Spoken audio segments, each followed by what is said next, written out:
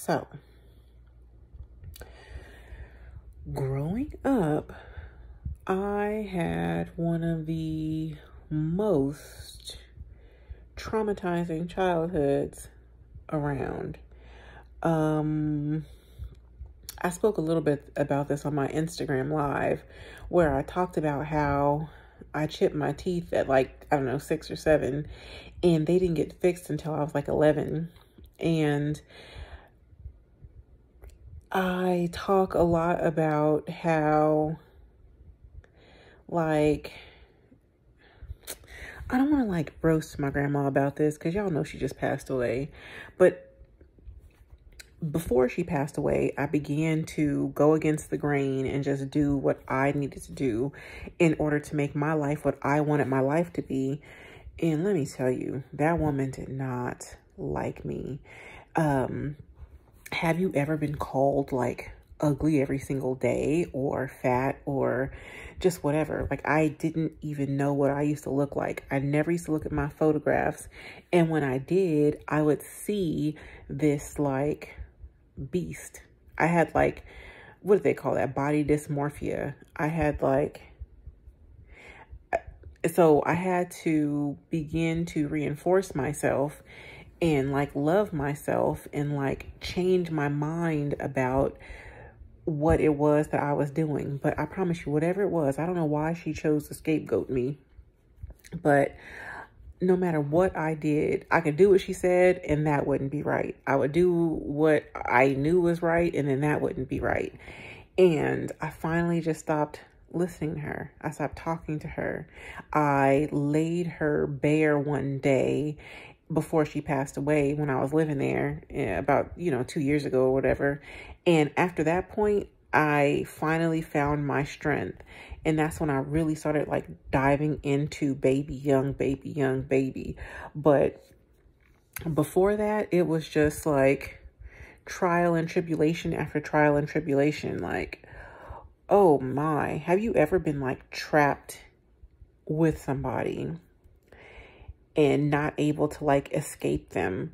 And you need them because you're a child, because I'm not, I wasn't a child then, but once I began to realize like, this is never going to change. Like, this is how desperate I used to feel as a child living here. Just, I don't want to make this sound sad because I know that there are people out here that like go through the same thing.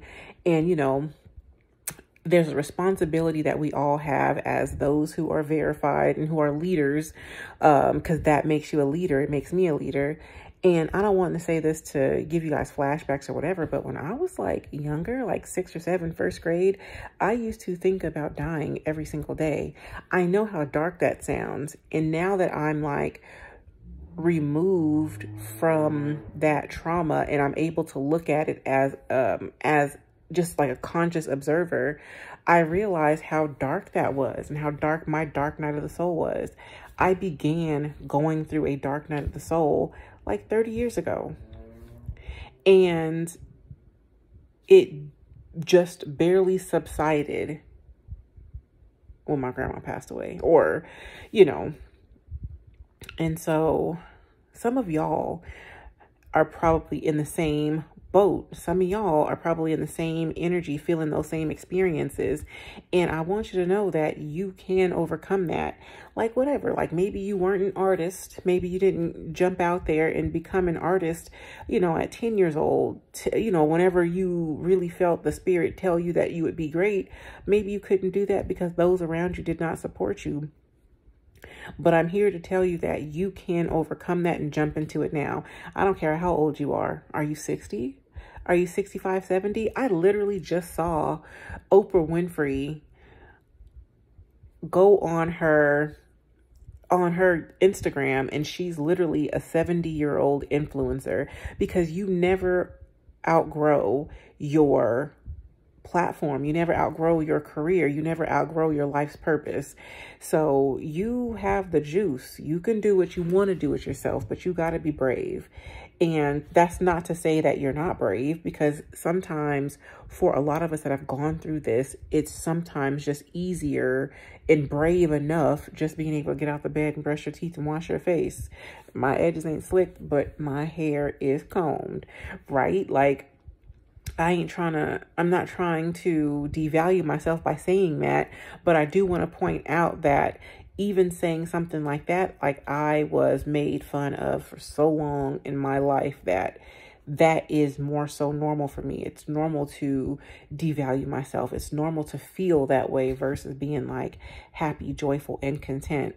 And so even to a certain degree, when I was going through the situation with my apartment manager, I knew that that was wrong. I knew I should not have experienced that.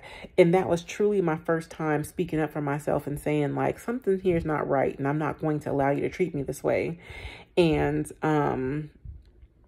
this is, again, not to roast my grandmother, but let's be real.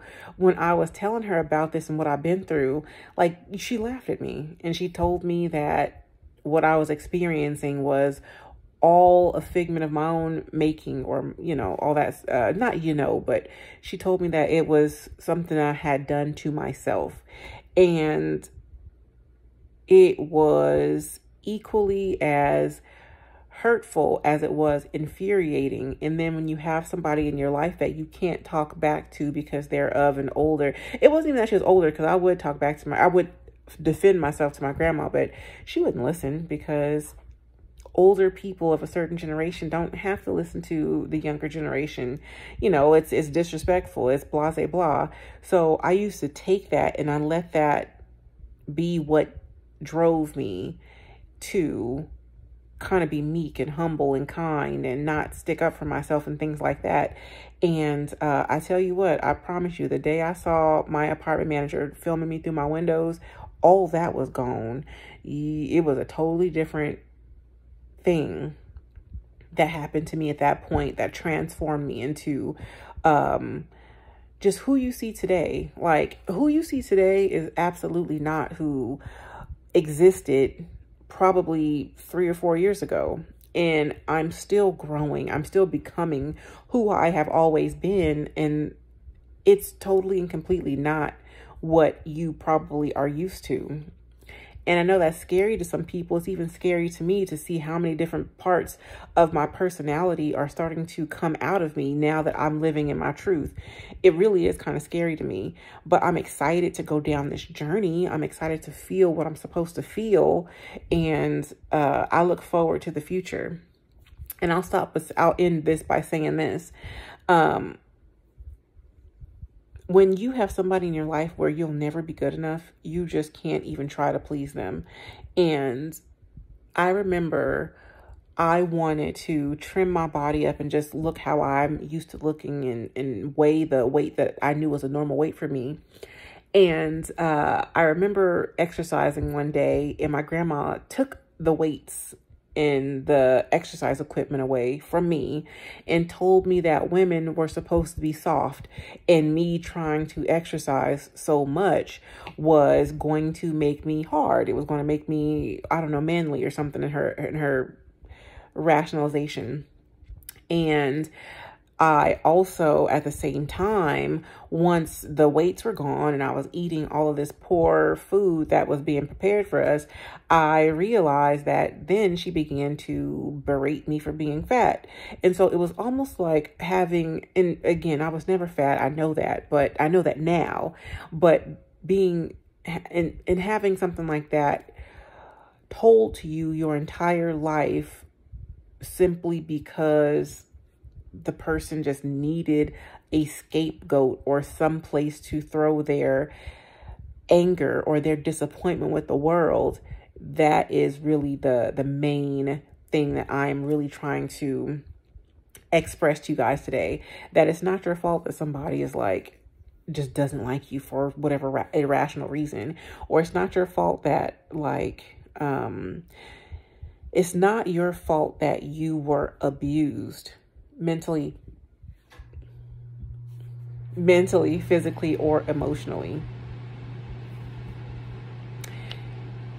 It is, however, your responsibility to live your best life unapologetically happy and to find happiness in spite of all of the really terrible things that have probably plagued you for a lot longer than you would have liked. But today's day one.